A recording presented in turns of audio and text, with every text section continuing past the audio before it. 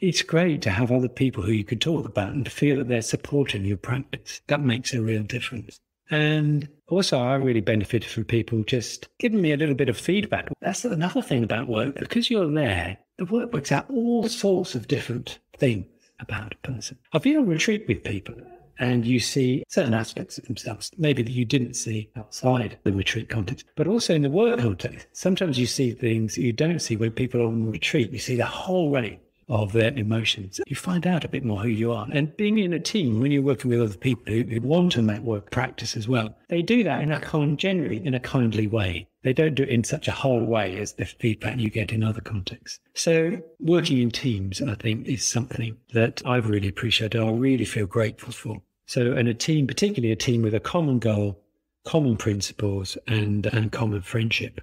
For me, it's very much an exploration.